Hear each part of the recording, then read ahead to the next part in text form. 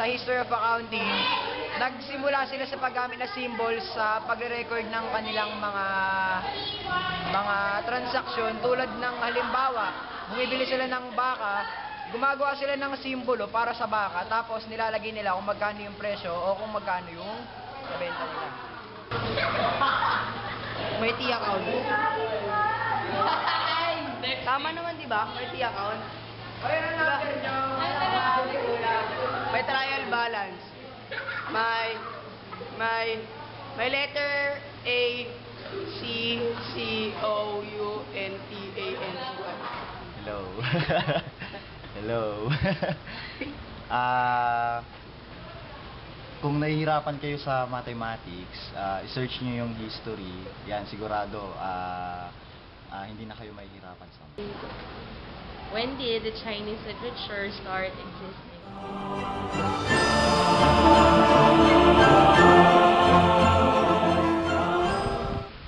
Ano ba naman yan? Ang boring naman. Makalipat nga. Magkahawak ang ating kamay at walang kumalay-malay. Yo! Ew. Makalipat mo.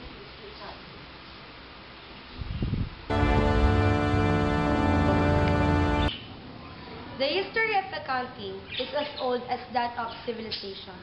One earliest example of accountancy date back to the Sumerians in Mesopotamia, when it became necessary to make and keep accurate records of agricultural goods.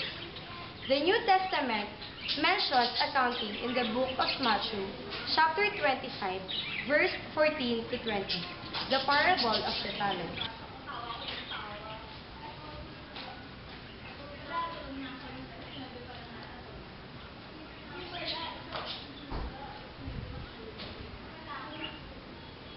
I'll put you in charge of my assets.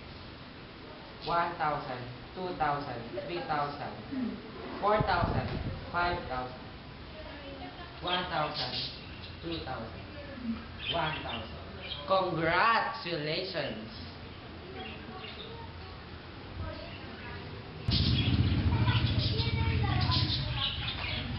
Yes, kaya na namin sa class. Ang natoto ng 10,000.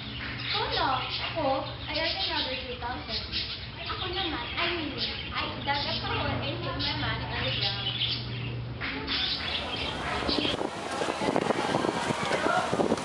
Sometime later, their master came back. He called them and asked, What have you done with the money? The master was delighted with the work of the first two, but he was mad with the third. You are lazy and good for nothing. You should have put it in the bank so I could have earned an interest on it. Okay, cut! So that shows that before, business owners needed to know how well their stewards were managing. They had to rely on written records. Do you know who wrote the first book on accounting?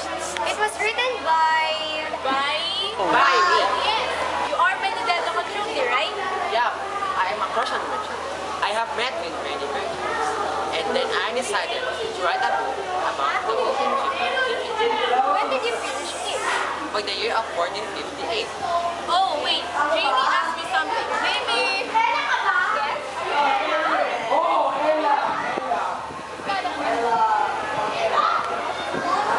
Why is it that Luca Pacioli is recognized as the father of accounting when you're the first one? That's well, it was because the book that I wrote was not published until 1573. So you mean that Luca Pacioli is seen as the father of accounting because of that meaning? Absolutely. Gonna go now. Talk to you later. Bye! That was wonderful. Yes. By the way, I called Luca Pacioli. He said he could. Looking for me? Oh, hi sir. You're a mathematician and a merchant?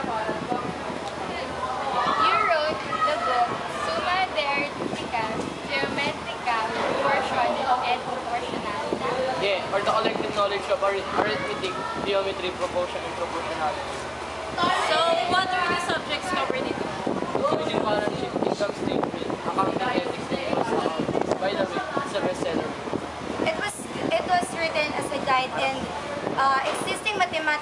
college, bookkeeping is one of the 5 topics covered. Why did you write such book? To give traders without delay information, assist to us assets and liabilities. So I guess we have to go now. Bye-bye!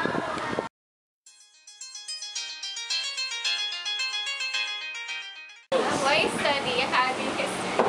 Accountants participated in the development of cities, trade, and the concept of wealth and numbers.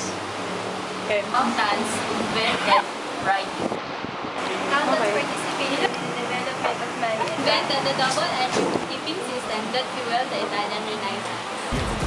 Slow it down so far raps I'm fucking kicking hard like apple bucking. Even Dash is asking, wondering who's that man, that swag is something. Come to think of it, I'm verily beast like base god, rare like rarity. Dense heads hedge on the feminist fences, don't give shit if you care about parody. That's ITY, now I see why they said it was a cartoon I should try. Call me Diamond Dog. The master was delighted with the work of the first 2.